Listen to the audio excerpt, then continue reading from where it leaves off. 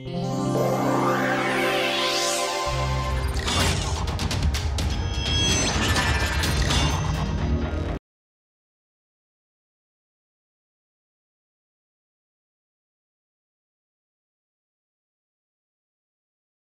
welcome you all for Module 9, Lecture 2 on Interferometry.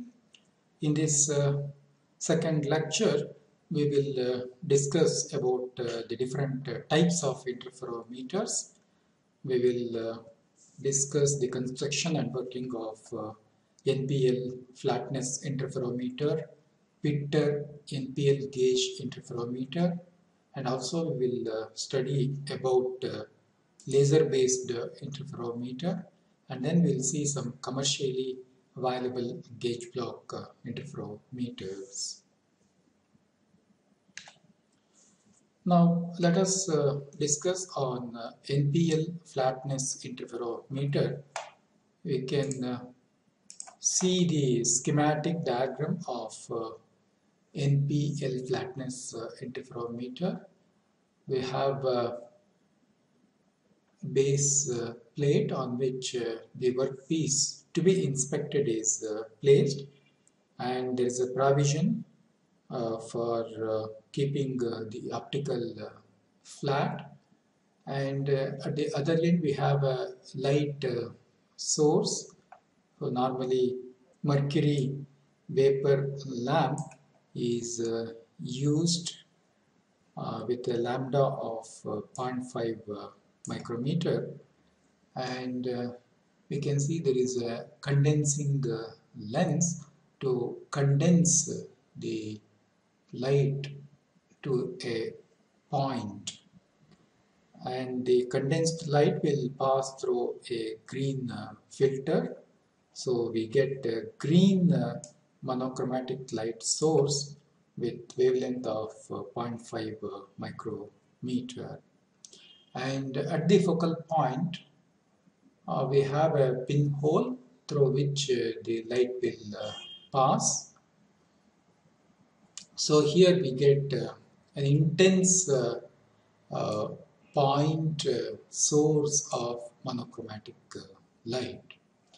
The pinhole is placed in the focal plane of the collimating lens. So we have a collimating lens here, and pinhole is placed at the focal point of this collimating lens. So we get a parallel beam of monochromatic light which will fall on the workpiece to be inspected.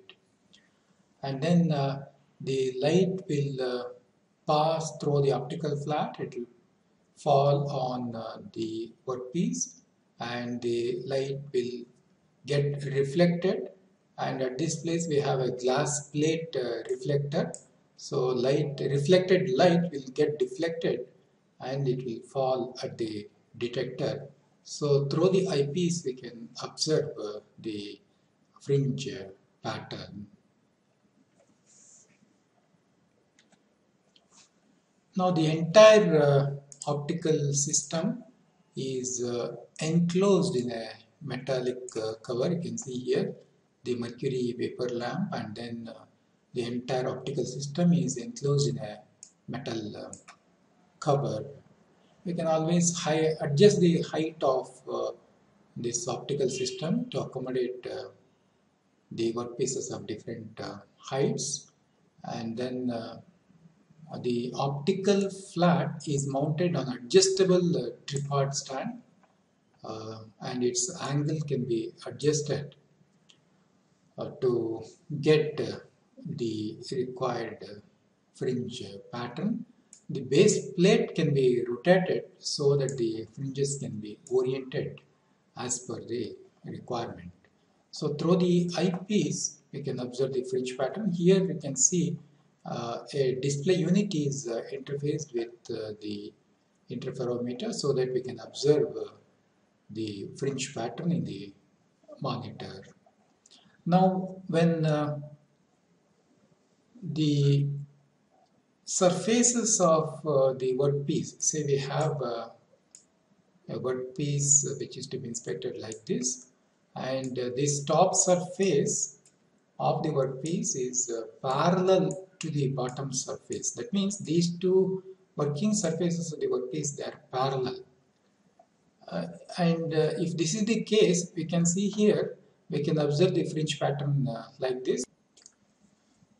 Now we can observe that these fringes are obtained by the base plate, and these fringes are obtained from the surface of the workpiece. If the two surfaces of the workpiece are parallel to each other, and the surface of the base plate is parallel to these two surfaces, then we obtain equal number of fringes from base plate as well as workpiece, and the width of fringe will also be equal, and number of fringes will also be equal.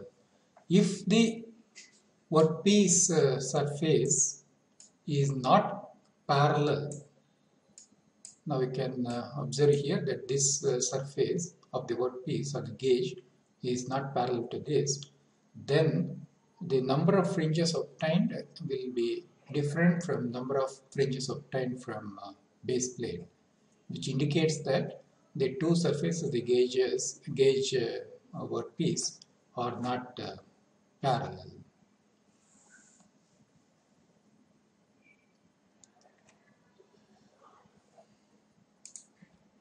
When thinner slip gauges are used, which are thinner than 25 millimeter, then the interference fringes formed are both on the gauge surface and the base plate, as we observed in the previous slide. As the gauge is rung on the base plate, its underside is parallel with its base plate. That means this is the base plate and this is the workpiece. The underside is parallel with the base. That means the underside of the workpiece is parallel with the surface of the base plate. This means that if the gauge faces are parallel, this surface and the bottom surface of the gauge, if they are parallel, the fringes on the base plate should be equally spaced and parallel with the fringes on the gauge surface. Now, if the gauges or workpieces are thicker than 25 millimeter, now you can observe here we have placed a gauge which is thicker than 25 millimeter. This is the rotary base plate on which we have placed a thicker gauge plate. Then the fringe pattern on the base plate is difficult to observe because of this large distance. But the base plate is rotary and its underside is lapped truly parallel with its working surface. So if a non-parallel gauge is viewed, now you can see here this surface of the gauge is not parallel with this surface. If a non-parallel gauge is viewed, the angle it makes with the optical flat, so that is this angle it makes with the optical flat will be as in case A. That means this is the angle that is made. If the table is turned through 180 degrees, now we can observe here the table is completely turned through 180 degrees. The surface is now less parallel with the optical flat. That means we have a greater angle between the gauge surface and the optical flat, and a large number of fringes is observed. When the angle increases, we know that the number of fringes will increase. Now the error in parallelism, that means the error in parallelism between this surface and this surface can be calculated using this relationship. n2 minus n1 times lambda by 4, where n1 and n2 are number of fringes obtained in the first and second position. By inserting n1 and n2, we can find what is the amount of error in parallelism between the two surfaces of the workpiece. Now let us try to solve some numerical problems so that we can understand the basis in a better manner. Now how do we check the parallelism error? The error in the parallelism of the workpiece surfaces. A slip gauge is being inspected using an NPL interferometer. The gauge exhibits 10 fringes along the width in one position. Now we know the gauge is placed on a rotary base plate in one position. We observe 10 fringes and it is rotated through 180 degree and we observe 16 fringes in the second position. If the cadmium light source is used in the interferometer, determine the parallelism error over its width. Now the wavelength of cadmium light source is 0.5 micrometer. Number of fringes in the first position is that is n1 is equal to 10. Number of fringes in the second position n2 is equal to 16. Now error in parallelism is obtained using this relationship n2 minus n1 times lambda by 4. So n2 minus n1 is 16 minus 10, that is 6. And lambda is 0.5 micrometer divided by 4, which gives 0.75 micrometer is the error, parallelism error between the two working surfaces of the gauge. That means we use the NPL interferometer to count how many fringes are there in the first position, how many fringes are there in the second position, and by knowing the lambda value of the source, we can find the error in parallelism.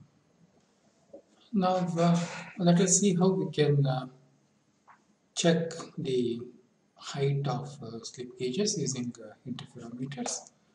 The problem is like this, and an optical flat is used to check the height of slip gauge against a standard gauge of height 20 millimeter. That means the given slip gauge is compared with the height of standard gauge of height 20 millimeter. Cadmium light is used in the NPL interferometer. If the number of fringes on the gauge width of 15 millimeter is 12 and the distance between the two blocks is 30 millimeter, calculate the difference in height of the gauge being inspected. That means we have a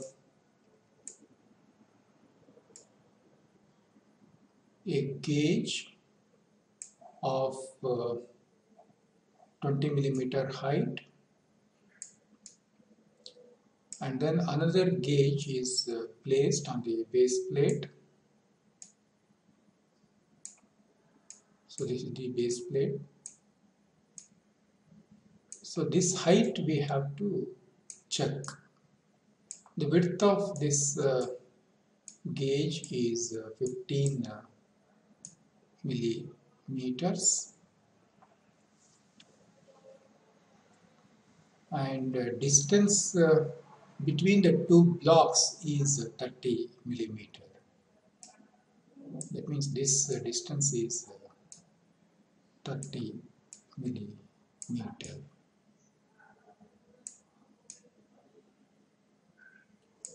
Now the difference in height h can be calculated using this relationship n lambda by 2 times L by L, where n is number of fringes observed by the interferometer. In this case, number of fringes on the gauge width of 15 millimeter is 12. So n is equal to 12.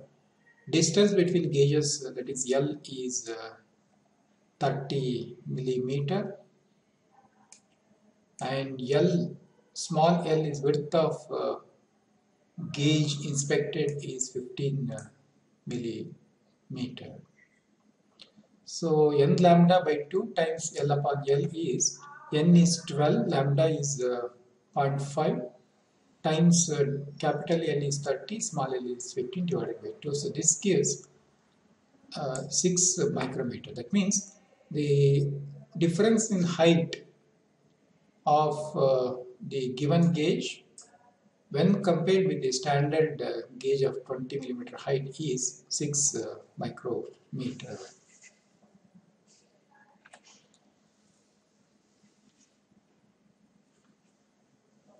Now,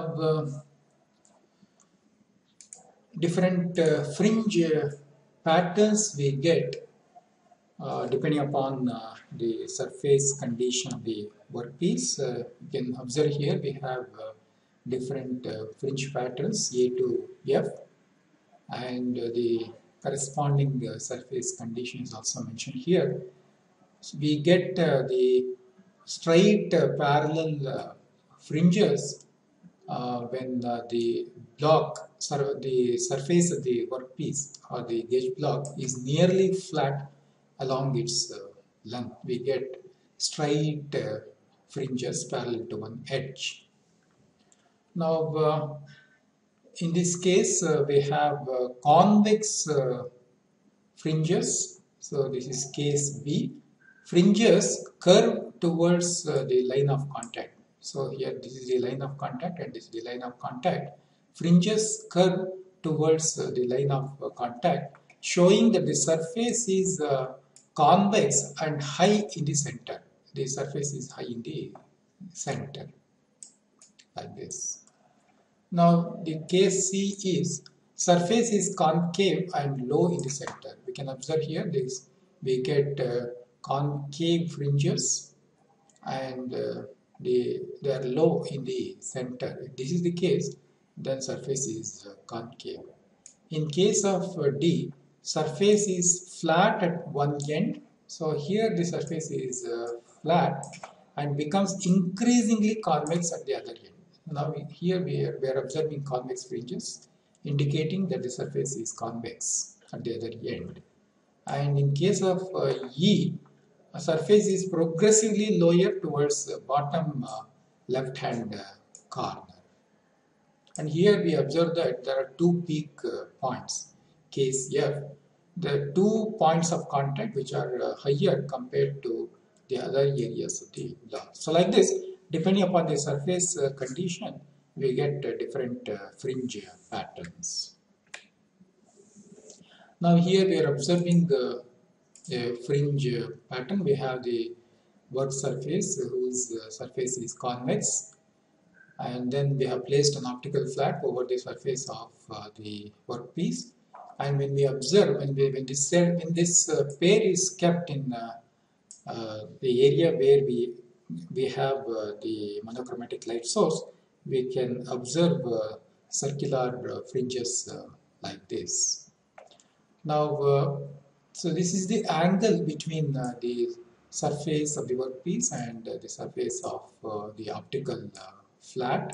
As the angle between the surface and the optical flat increases, the number of the fringes become narrower. See, if this angle increases, we can observe here the fringes are narrower and they are closely packed. As the angle increases, the fringes become very closer. Now, how do we test whether the surface is convex or concave? Here is a method to show that the surface is convex. So initially the contact, when the optical flat is placed like this, there will be contact here, and we get the concentric fringes as shown in the previous slide. So contact is here and we get concentric fringes like this. Now we have to apply slight pressure as shown here.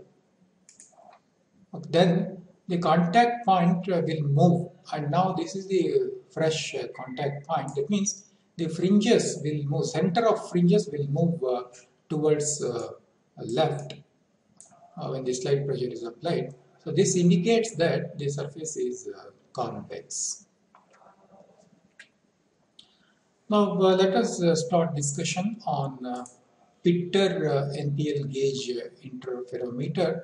You can see the schematic diagram. We have the base plate over which the slip gauge which is to be inspected is placed, and then the optical flat is placed like this. And we have a monochromatic light source. Normally cadmium lamp is used, so we get the monochromatic light source, and using this condenser lens, the monochromatic light source is condensed at this point where an illuminating aperture is placed, and from here we get the light source, monochromatic light source. And by using this collimating lens, again we make the light, we obtain a parallel beam of light which will fall on the tilt table, a constant deviating prism, and then the light is deflected and it falls on the slip gauge via the optical flat, and the reflected light will follow this almost the same path, and then from here it deviates because of this slight inclination of the optical flat. The reflected light will slightly get deflected and it will fall on the weaving aperture, and because of the presence of this reflecting prism, the reflected light is deflected and it will fall on the detector, and then we can observe the fringes. Now this type of interferometer is used to measure the actual length of the slip gauge, and these interferometers they are used in highly controlled physical conditions, like the temperature will be 20 degrees Celsius and the working pressure in the chamber where the workpiece is placed is of 760 millimeter mercury, and water vapor pressure will be 7 millimeter, containing 0.33% by volume of carbon dioxide. Light from the monochromatic source, normally cadmium lamp, is condensed and focused onto the aperture, and this aperture provides a concentrated light source at the focal point of a collimating lens. So we can see here this is the collimating lens and this is the focal point. So we get the condensed light at this particular point. The collimated light falls on the constant deviating prism, which splits the incident light into light rays of different wavelengths and hence different colors. And now we can always select a desired color by varying the angle of reflecting faces of the prism. So we can observe here this constant deviating prism can be tilted to obtain the monochromatic of a desired color. The light reflected from the optical flat and slip gauge and base plate will travel back and fall on the weaving aperture. At this place, this is the weaving aperture where we obtain the fringe pattern. Now, how do we measure the height of the slip gauge? So, when the fringe pattern is obtained, if depending upon the height of the slip gauge, the fringe pattern is obtained like this. This is the fringe pattern obtained by the surface of the gauge, and this is the fringe pattern obtained by the base plate.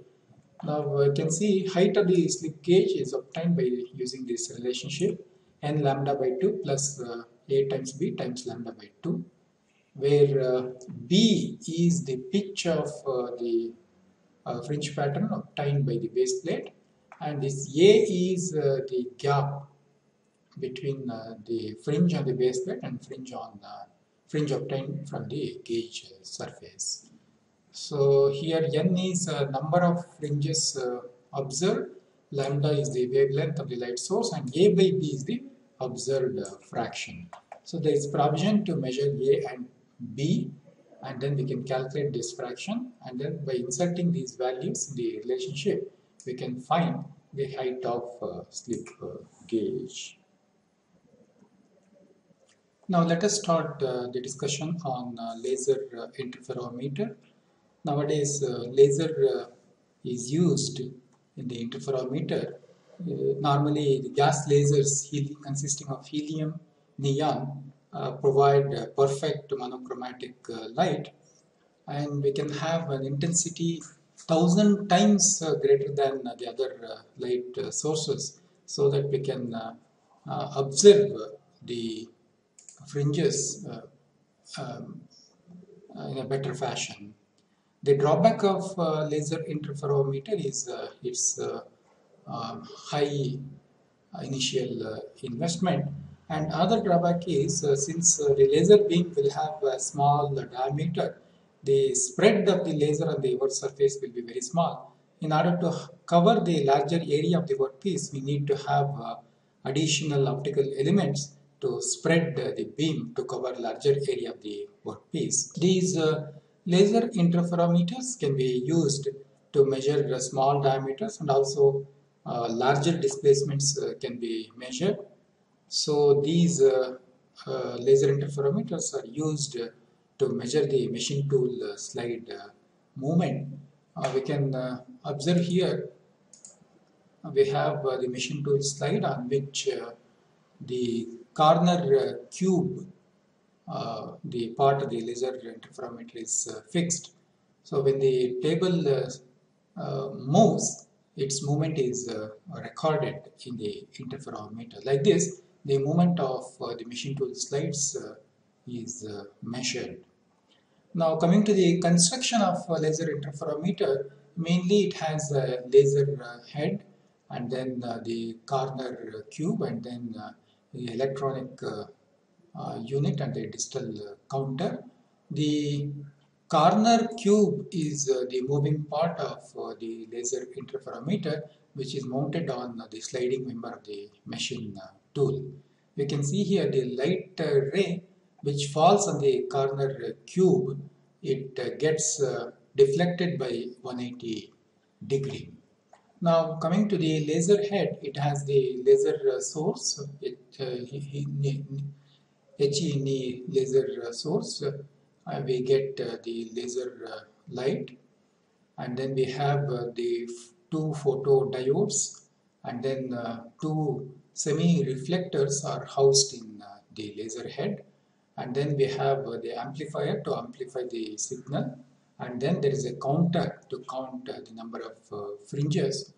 And the working of this laser interferometer is like this. We get the laser light from the source, which will fall on the semi-reflector, first semi-reflector. So light ray falling on the first semi-reflector, a part of it is deflected, which moves in this direction. Again it is deflected by the second semi-reflector, and then finally it falls on the first photodiode. Part of the light falling here will be transmitted, and it moves in this direction. It gets deflected by 180 degree, and then it falls on the semi-reflector. Part of it is deflected, and it falls on the second photodiode, and part of the reflected light will pass through the semi-reflector, and it gets combined here. Now when the corner cube moves along with the machine tool slide, we can observe here the first light path is PS, and the second light path is PQRS. So again, depending upon the OPD, optical path difference between these two rays, if it is equal to odd number of wavelength, we get the dark band, and if the OPD, optical path difference, is equal to even number of wavelength, we get bright band. So like this, depending upon the movement, we get light band and bright band. And by counting these bands, we can measure the machine tool slide movement. So normally these laser interferometers are used to calibrate axis moments of CNC machine tools.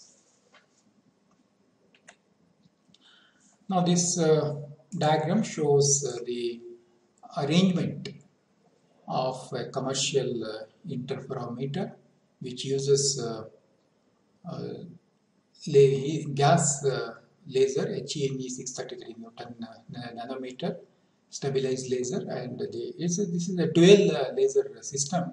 The other one is HENE 543 nanometer stabilized laser, and then we have the unit which houses the optical elements, and in this chamber we have the reference flat surface, the table surface on which the gauge to be inspected is placed, and then we have a moving mirror and a tilting mirror.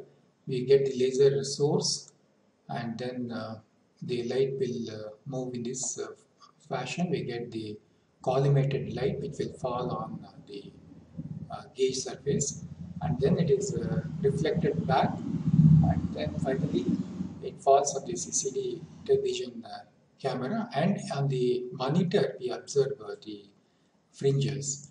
Now it is very important that this chamber where the gauge is placed, we should control the working environment like pressure, temperature, humidity. So those things we need to control. And another advantage of these interferometers is at a time we can load 12 gauge blocks, so that the measurement throughput is more, and length of gauge block that can be accommodated in the working chamber is 0.5 millimeter to 300 millimeter long gauges can be placed here. Now this shows a photograph of the gauge block, NPL gauge block interferometer, which can house gauge blocks up to 300 millimeter long gauges, and uncertainty values in these gauge block interferometer starts at 0.02 micrometer. So such a fine accuracy can be achieved in these gauge block interferometers. I can see the chamber where we can keep the gauge blocks to be inspected, and in this chamber we need to control the working environment, and on the monitor we can observe the fringes, and we process the signals received from the interferometer. Now the features of the dual wavelength measurement of the gauge block interferometer are like this.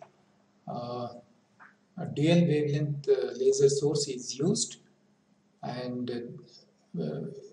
the pre-classification of sizes of the gauge blocks is possible with such an arrangement, and two frequency stabilized laser light sources are used.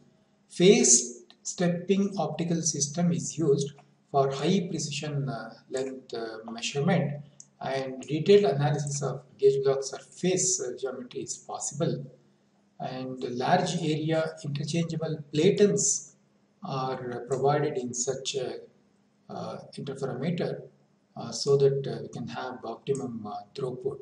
So in one platen we can mount the gauges to be inspected, while the other platen will be inside the chamber wherein the measurement will be carried out. And once the measurement of the gauge blocks placed on the platen which is inside is over, it is turned and the outside platen will move in. So like this we can have optimum throughput, and full and automatic measurement is possible without the intervention of the operator.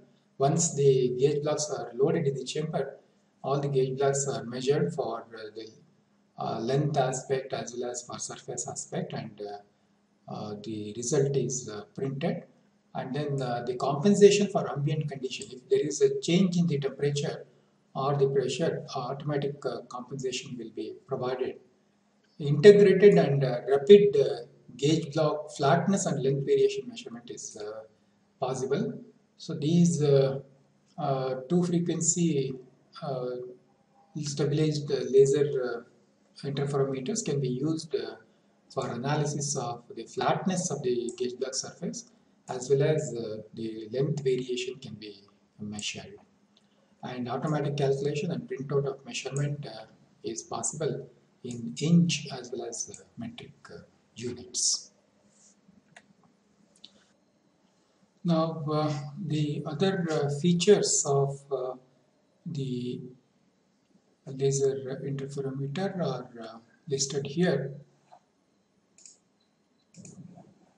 Flexible image processing software for measurement of rectangular gauge blocks, square gauge blocks, and round bars is possible with such a interferometers.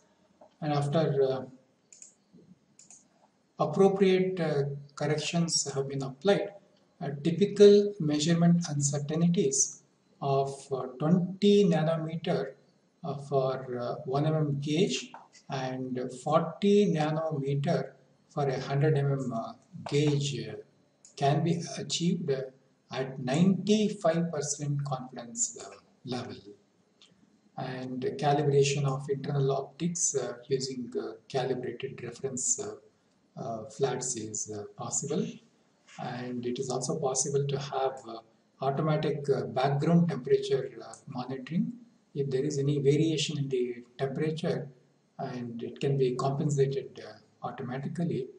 A 3D topography of the work surfaces can be had. A result printout of entire set. So if we keep some 10 or 12 pieces at a time, a result printout of all the complete all the gauges is possible, or we can have a result printout only for the selected gauge blocks. Automatic storing of results in measurement file is possible, so that they can be retrieved at a later date for analysis purpose. Now the temperature measurement of the gauge blocks which are placed in the working chamber and it is possible using calibrated platinum resistance thermometers and a resistance bridge, and the temperature adjustment or control of temperature is possible using software. Phase stepping technique is a very powerful technique for processing interference patterns, and such a system is used in the instrument to obtain three-dimensional topographic measurements of the gauge block surfaces and platen surfaces with nanometer resolution. The product specifications are listed here. The measurement capacity of the interferometers are gauge blocks up to 300 millimeter long blocks can be loaded into the interferometer for measurement purpose. Gauge blocks which can be inspected are like this: rectangular, square, and round gauges made of steel, ceramic, tungsten carbide, chrome carbide can be inspected with these interferometers. Length measurement uncertainty is like this: plus or minus 0.02 plus 0.2 times L micrometers, where L is in meters. Such an uncertainty is possible when the interferometer is located within the specified working environment. And what are the features that can be measured with these interferometers? Gauge length can be measured, flatness of the gauge block surface can be measured, length variation over the measuring faces can be measured, and measurement results can be displayed in metric units or inch units. And the software like flap for window validated by NPL for precision computation. So flap software is used. Now here we can see another commercially available interferometer made by Jago Interferometer. We can see the table plate and surface on which the complete interferometer is placed. This is the unit which can be mounted on the moving element of the machine tools, and this is the measuring head which houses the laser sources, optical elements, etc. And then we can have a monitor which will show the shape of interference, and then the three-dimensional topography of the surfaces, etc. The details of such a interferometer can be obtained by jago.com.